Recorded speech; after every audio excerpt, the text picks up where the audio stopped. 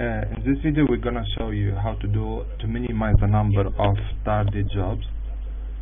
As you could see here, so minimum of tardy job, we have 5 jobs here, 1 to 5, and each job has different processing time and it has a due date. So algorithm, it goes like this. So the algorithm, it goes like this. There's a due date for each job, and there's a processing time for each job. So we start with a minimum due date, with the slowest was minimum due date, which is job 1, as you can see here, and it's very clearly. So job 1 is a minimum due date, which will take 7 hours to finish, or 7 days, or 7 units of time, which is very fine. And we're still okay because we finished before the processing day.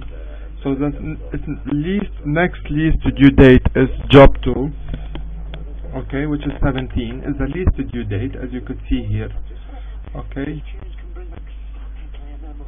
as you could see here.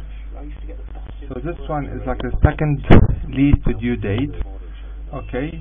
And the processing time in this case is 7 plus 8, 15, so it's still less than 17, so we're still fine. So we schedule job 1 and job 2, and the next least due date is job 3, which is 18 here as a next least due date.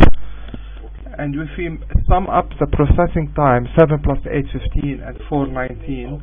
So we're finishing later than the due date, which is 18 for job 3. Therefore, we have a mistake. We have to repeat or change what we did. Okay. So what we do here, okay, job 2, it has the largest processing time. So we move job 2 from the sequence. So far we do job 1 and job 3. And then the next least due date is job 4. Job 4 is 19. So if we sum up all those values, 7 plus 4, 11. Okay, plus 6, 17. 7 plus 4 is 11. Okay, plus 6 is 17. 17 is less than 19, so we're fine. So far we have job 1, job 3, job 4, and as a sequence. We kept job 2 on the side, and the next least or the remaining one is job 5. So 17 plus 6, we have 23. 23 is greater than 20, as you could see here. So we move the one with the highest processing time, in this case job 1. So far the sequence, our sequence is job 3, job 4, job 5. Okay, and it's followed based on their processing time and the due date. It's followed by job 1 and job 2. So I'm gonna do a quick recap. So you start with the one with a minimum due date, okay, and which is in this case is job 1, and next is the least due date, which is job 2, and you sum up the processing time. So 7 plus 8 is 15. 15 is less than due date of 17, so you keep it.